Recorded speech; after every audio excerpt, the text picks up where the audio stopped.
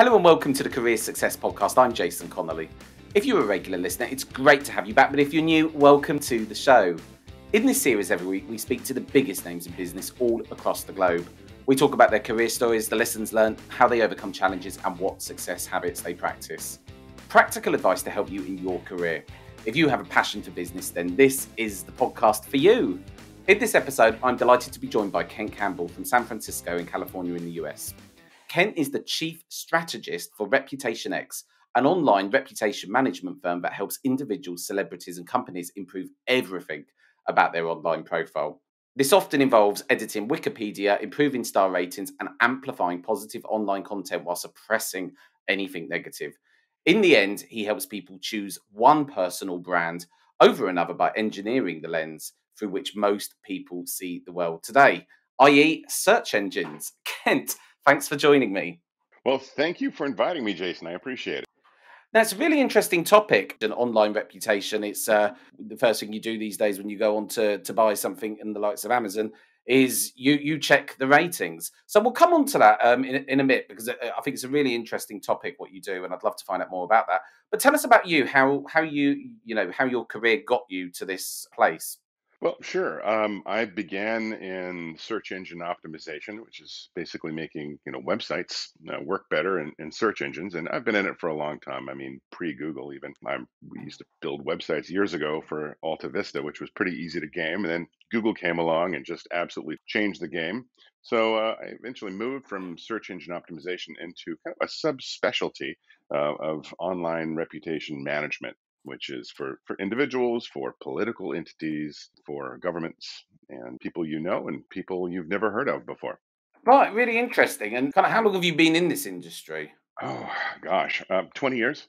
I'd say it's only been called online reputation management for, I'd say 15 years probably. But it's been quite a while. It's been a great ride. Really, we wanted to develop an organization, Reputation X, that everyone who works on our team, they're kind of digital nomads, and that's been that way since the very beginning. In fact, selfishly, when we founded the company, my idea was, well, maybe I could take my kids around the world for a few years and kind of homeschool them with this great new company. And lo and behold, a few years after doing it, we did just that. Got on a plane and just traveled the globe for years, homeschooling our kids and working remotely. And it's been a wonderful trip since then. That sounds like a really interesting experience for your children as well, to kind of see the world and taking loads of different cultures growing up. That must have been, did that kind of their career now, that kind of start in life? It was kind of a double-edged sword in a way. Yes, they got to learn French, they got to learn Spanish, they got to be in parades in Hong Kong, doing crazy things. When we wanted to teach our kids, about ancient Rome, we'd go to ancient Rome. I recall sitting in the Colosseum in Rome with an iPad, watching Roman movies and just kind of stopping the action and walking around with the kids. We did the same thing in Pompeii. We did the same thing at Stonehenge, and all over the world. So there's really nothing better. But I'll say, when after an experience, after growing up that way, you bring your kids home, especially back to America. American kids are kind of mean sometimes, and kids around the world, according to my kids, tend to be nicer actually than Oh, American kids. Yeah, interesting. And so they kind of got picked on because of their experiences, and eventually they just stopped telling new people that they met about their experiences, so they wouldn't be singled out. So, you know, oh, that's sad, isn't it? yeah, yeah, it really is. But at the end, I think the benefits certainly outweigh anything negative. And so when people come to you, then is it normally off the back of not having a great reputation, or what's the kind of process that people go through to use you? Well, I think it probably starts with somebody Googling their name and Right. and thinking, "Oh my God, how long has that been there?"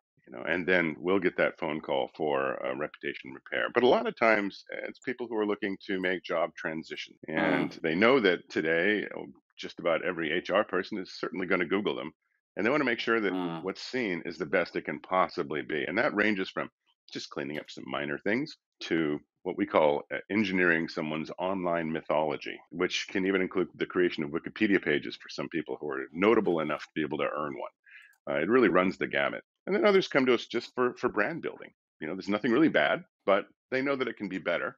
And they know that, today, as you mentioned earlier, the lens through which we all see the world is search results. A couple hundred years Mm. ago, when you spent your life traveling no more than, from birth to death, more than 12 miles from your place of birth, reputation was nothing that you couldn't really do much about it because everybody knew you. But today, especially during the pandemic, the lens through which we see the world is Google. And the interesting thing about that is Google is fungible. Google is changeable. And so it's almost like Google is a form of augmented reality. But that form of augmented reality can actually be manipulated for good and for evil. Tell us more about that. Well, I was at a DEF CON conference a few years ago in Las Vegas, Nevada, in the US.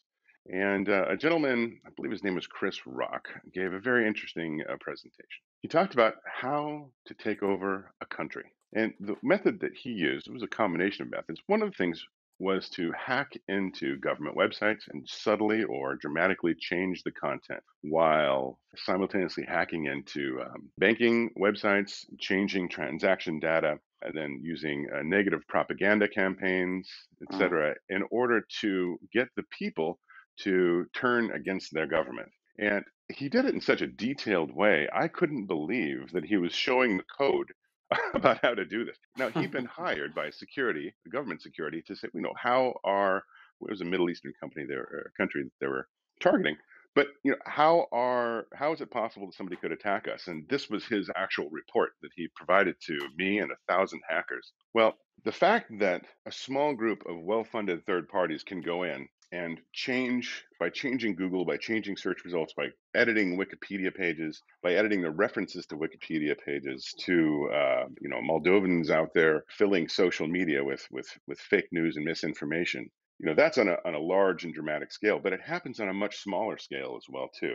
That level of evil happens on a much smaller scale. It happens with individuals. So, for example, be careful who you date. Okay, because if you have a partner Mm. and things don't go well, and they have even a minor understanding of search engine optimization and media, be careful of dating PR people because they can absolutely destroy your life using many of the same methods minus the hacking by simply That's placing really information. sad to Yeah. even think that people would be so malicious. Well, it's an emotional thing. We have had many clients who had been in relationships and that didn't go well at all. And the jilted lover would then go to the press and just make up stories. And of course, the sensationalism of that story carries it up in search results, Mm.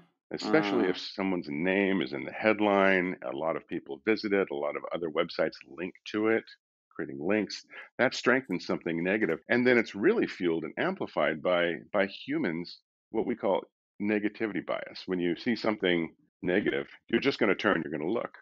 You're more likely to look to watch a train wreck than to watch someone walking a little old lady across the street, and that's just the way that we are, and we've evolved. So when you have something that's negative and sensational, people are going to pay attention. And the real problem is if someone comes along and runs a retraction later, that doesn't really generate the same amount of sensationalism, Mm. does it? And so what happens But, because of the way the algorithms work is the negative information, even though it's inaccurate or completely false, rises to the top and it stays there. It's interesting as well. It's kind of the news in general. Anything negative, people jump on the back of. It's what makes the whole news industry go round, doesn't it? It That's kind sure of the. does. It's funny. Back in the olden days, before Mm. Google, the model was completely different. You could have in the United States Walter Cronkite, and he would do this weird thing where he would go along and he would just read the news. He would just read the news, and we would, it was not colored really in any way. But today, because we have, everything's ad supported these days, in order to get somebody to click on something, you really have to make that a sensational clickbait headline, Mm. even if it's not accurate, because your entire business is based on getting people to click on that headline and then to stay on the page for a certain amount of time so you can serve ads. It's not any longer simply about communicating the truth. It's been monetized, and that means that it's been weaponized. That's really interesting. So, is there like a typical kind of usual circumstance you find when people come to you, or is it quite varying and broad people's situations, or is there kind of a typical usual set of circumstances you tend to see? They're really all across the board. Celebrities have different problems than politicians, and it really Mm. depends on what the problem is. If something negative is online, let's say that you have the New York Times, very, very powerful publication. It shows up worldwide. It's not like a local news channel that may only show up in Google in a Mm. in a small region, but you've got something really powerful. Whether it's true or not, accurate or not, based on a few technical factors, that's going to be really, really hard to beat. And that happens quite often to political clients, to celebrity clients. But then let's say you've got a financial CEO who's got some issue and it's maybe more of a local thing. That's a lot easier problem to solve because local publications online are a lot easier to either have something removed, which is rare that it can be removed, or to have it more likely to have it suppressed so that its visibility drops. If you can drop something down to page 3 or 4 or 5 of search results, it's like a tree falling in the woods. No one cares. But if it's on the Mm. first page of your branded search results, it can kill you. Yeah, and I guess I've had it before in my business. People put malicious, Google reviews, and it's not easy to get rid of these things once they exist. Yeah. Well, you think about the actors out there. There's a lot of money behind it. Imagine you want to short some stock. Well, if you Mm. have the apparatus in place, you can make it look even just for a short period of time like that company is having problems before the fact checkers catch it and remove it. But it happens fast enough that you can actually catch a dip. You can cause a dip.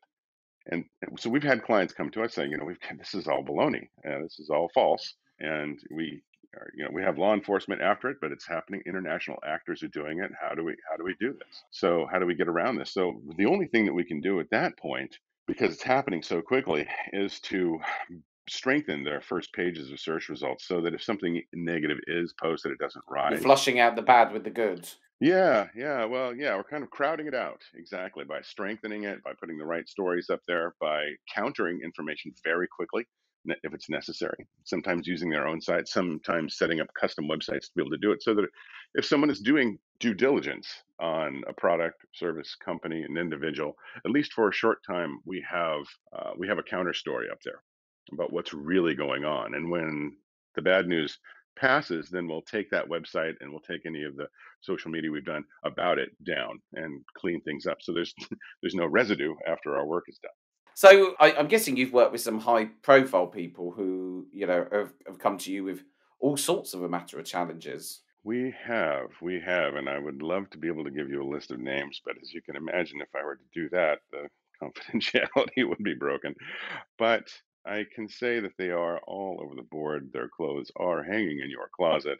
Their products Mhm. are in your kitchen, and you've heard of quite a few of them. Quite a few you haven't, though. There are a lot of people who are really under the radar, who make Hmm. things happen, that prefer to stay under the radar. They operate in the background, and when someone drags them by their collar to the foreground saying bad things, there's just nothing. It's funny how many billionaires will come to us that have just nothing online about them. And if there's nothing online about Hmm. you and then something negative is posted, now it's the only thing online about you as a result of your humility is negative. Oh wow! So then you have to go through a process of starting to give them an online presence. So it's Yeah. almost, if someone wants to be private, there's a reason why there's not anything online, and you necessarily coming along saying, actually, the only way to get rid of this bad is for us to put a lot of good out there.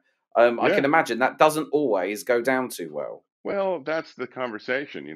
Somebody who's recently given $50 million to charity, I say, that's fantastic. Who'd you give it to? And they give us a list. And we do a search and we say, but you're not mentioned. Well, I like to give anonymously. And that's when the forehead palm happens.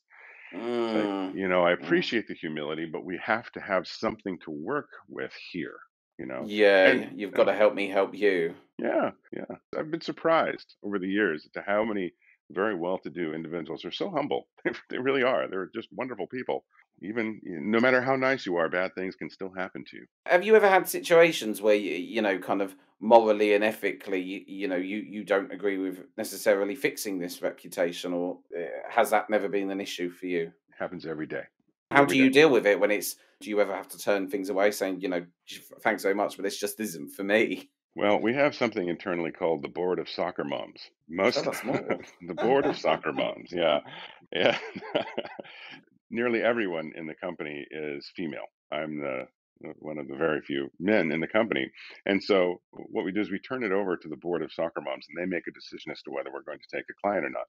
And they've got some hard no's.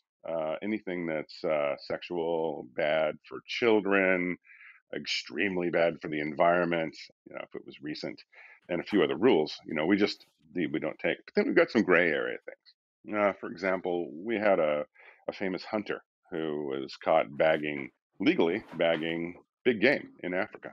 Oh, right. Didn't break the law, but it doesn't look good. And Yeah, that's we, not we really the sort of thing you want to be associated with. Yeah, it's not a good look, and it was all over the first page.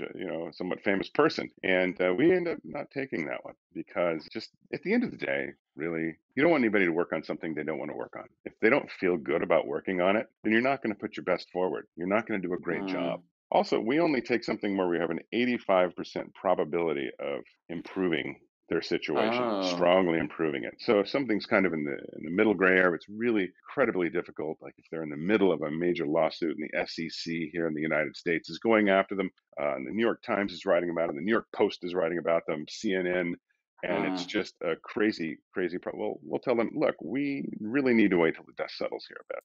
And there are a lot of people who will take your money, but we suggest just kind of grinning, bearing it for a few months, wait till this settles down, and then we can talk. Yeah, because there's only, I guess, so much you can do. You can't wave a magic wand if you are absolutely working with someone where there's negative articles coming onto places like the New York Times every day. There's only so much you can do to suppress that. That's a challenge in itself, especially with a site as It sure is. powerful as that. So yeah, I totally get you there. What advice would you give to people then? So someone's got a business. Is there some good housekeeping that you tell people all the time? This is what they should be doing to ensure their online reputation is one of health and prosperity and all things abundant to making money.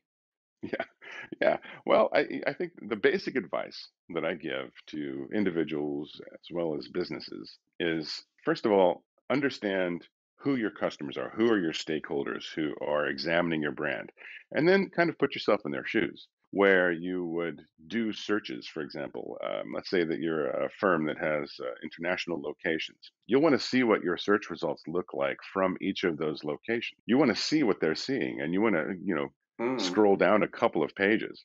Then what you want to do is look at an individual or a firm such as your own that's similar and take note of the types of search results that they have on their first and second pages. Take a look at what kind of social media exposure they have, and then do a gap analysis. Just look at it and say, well, they have this, and we're in the same industry. Maybe we can get this. And that gives you an idea of what your public relations should pursue, because you know that if three of your competitors have an article in Forbes, that you probably could get an article in Forbes somehow, you know.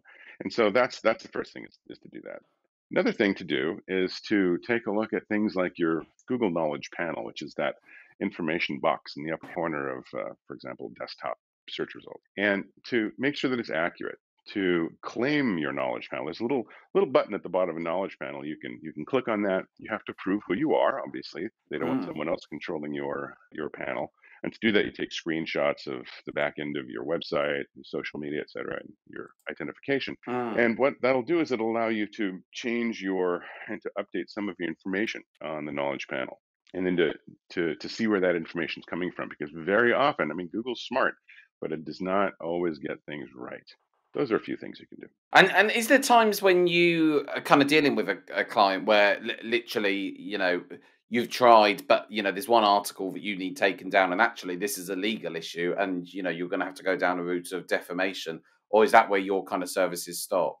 If it really is defamation or libel, so often people say, "There, this person's defaming me," but it really isn't going to stand up in court, you know. It's a very And hard so thing. It's expensive as well to take that through And court. that's the other thing. Reputation management is less expensive, by and by to attorneys. That can really, you can start really racking up the dollars with attorneys. So, but we do work with a lot of attorneys. So, for example, in the aftermath of a lawsuit, we'll be asked to come in and clean up. And usually, what will happen is that in the settlement or whatever financial award has been given, that will have reputation management built into it because we need to clean up everything. You know, If something's in Google, people assume that it's true. You think about it, Google's job is to organize the world's information, but it can't tell what's true and what's not true. It can tell you what's relevant, but it can't tell you truth. There must need to be at some point in the future. There's people are going to. Well, I think the world are waking up to it now, aren't they? With things like fake news, stuff that's not real, and there seems to be a lot being done. Well, I say there's a lot being done. Really, is there a lot being done? But with things like untruths online, especially on social media, there does seem to be a lot of conversation about that. Yeah, and people are trying to, the only way to really solve this is algorithmically, because the Mm. amplification of social media untruths, can't recall who said it, but a lie has made it halfway around the world before the truth gets its boots on, right? And so when things are amplified, they just move so quickly that even if you take it down 5 minutes later, it still reached tens of thousands of people in some cases. And they believe it because of confirmation bias. We tend to believe things that we already kind of believe. As they say, if Mm. you're gonna lie, mix in some truth, mix a little truth into the lie, and it'll be a lot easier for someone to swallow. The same thing happens online. There's definitely a level of cynical. I get cynical vibes from you. You've been in this industry a long time, Ken, and I can see you've been there, done that, worn the t-shirt, and you are a online reputation veteran. So it's really interesting what you've said, and I think there's going to be nuggets here for people, and I think it's a great conversation to be having because I think you make some valid points about actually going and doing some research into how the brand kind of sells itself online, and a lot of people I'm guessing by the time they come to you, this has been going on for some time, and they've only just got to a moment of realization. So I guess one bit of advice that I may be taking from this is to maybe do a regular health check online about you, your company, and all things associated. You brought up kind of bitter exes, and I've had situation. You won't unpack my whole life story, but I've had a very similar situation, and there's a sense of real severity with what some of these people have been through. A lot of the time, it sounds to me like you're receiving calls from victims of untruths and things which are actually having a detrimental impact on someone's mental health. Yeah, that's absolutely true. It really Mm. is. And you read something that's not true, and and because it's not defamation and it's not a violation of Google's terms of service. For example, if you've got nude pictures of someone underage, or you have, Mm. some IP, like you own a photograph that somebody's, using it, and illegally, there are so many things You that just people have to can be do. so careful these days, don't you? It's Oh, you you, do. you know, Oh, you do. don't Mm, be it's the careful same. what you put in writing and what you do because it could end up on the internet, and that's yes, we're all more connected than we've ever been, but with that, can come problems. So I think you've made some really valid points, Ken. And if people want to find out more about you or indeed Reputation X, where can they go to? Well, Google reputationx.com. I think And there'll only everything's be all good out stuff there. about you online. I'm assuming, You Ken. know, I mean, you. mostly, but there actually is one post, and it's buried so far back. I don't know, but there was a competing reputation management company. We never figured out who it was, and they put all that information up about us, some negative information, and they cut and pasted the same information for other reputation management and PR firms, Uh, word for word, and only changed our name. And so we managed to get most of it taken down. But it is up there. It's a cutthroat world out there, even for us. it is, and I hear you there, and I do agree. Kent, thanks so much for joining me on this episode. It's been insightful. Thank you, Jason. I really appreciate it. That was Kent Campbell from San Francisco in California in the US. I'm Jason Connolly. This is the Career Success Podcast. Until next time, goodbye.